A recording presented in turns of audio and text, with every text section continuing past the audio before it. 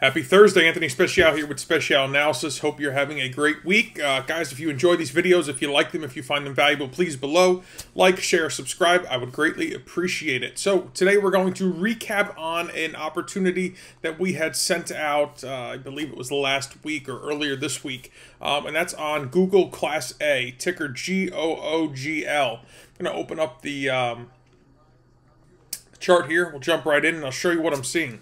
So when we had sent out the previous commentary regarding this particular ticker, we were looking at this teal channel here that was running in a horizontal manner.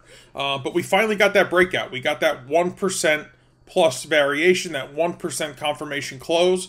So I'm looking at how to strategically play this.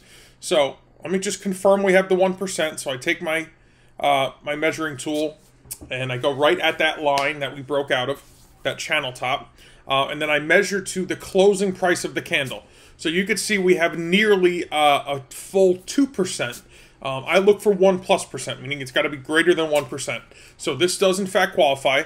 So this does technically, you know, give us what we call a confirmed breakout. So how do I manage this trade from here? This area here where price broke out from should, moving forward, act as support. Meaning if price does come back down, it should hold the price here. It may penetrate it, but it should not close below it. So as long as price continues to close above this channel top, this teal channel top line, my anticipation is price should rise from here. Where to? Well, there's a couple spots that I'm looking at, and I've indicated them on the chart here.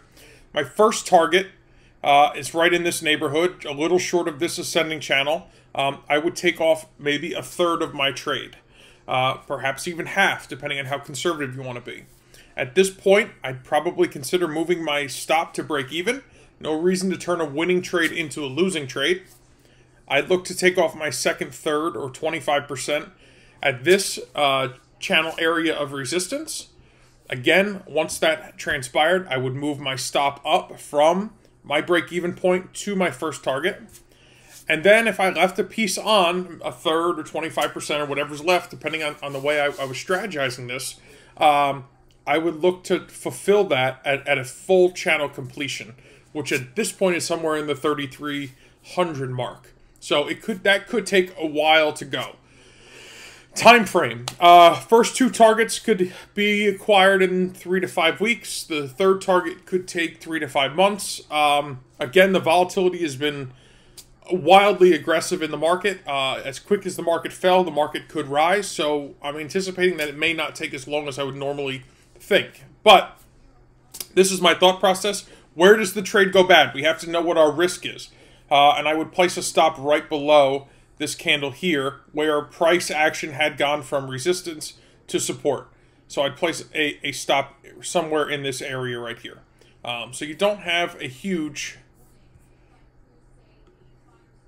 From a risk perspective, you're risking less than 5% on this trade. You know, with the intention of taking some profit, and hopefully taking some more profit. So I just wanted to break this down to you because we did get the confirmation, we did get the breakout. This is what we look for, whether it's a future, a stock, Forex, a commodity, it doesn't matter. The strategy is always the same. So I wanted to give you guys an update, let you know that this did confirm last night. I wanted to shoot a video about it, recap it, and then tell you what the thought process would be moving forward from here.